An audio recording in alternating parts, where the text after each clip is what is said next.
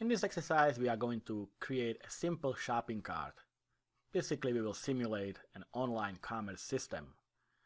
Our product will be described by very simple objects, and we will have 3 tabs, as you can see on the first screenshot.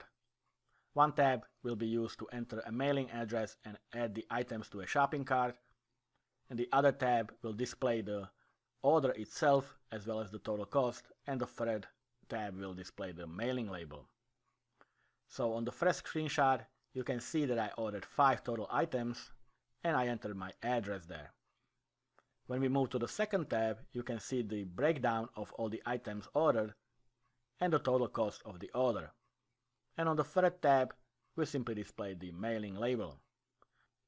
So we will be interacting between each of these tabs, and we will also do a little input control, making sure that the user cannot enter the tabs if certain conditions were not met.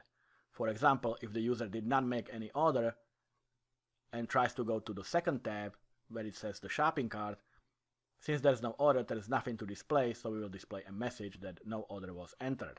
And similarly, if the user does not enter the order address and goes to mailing label, then that tab will be disabled because there is no address, so we will simply display a message informing the user that an address needs to be entered first. So we are going to be using objects for our product, and we will create an array of objects to work with this product and all the properties that we create. There's actually going to be only 3 properties. This is going to be fairly simple, but it will show us how to access these properties for each of these objects inside an array of these objects.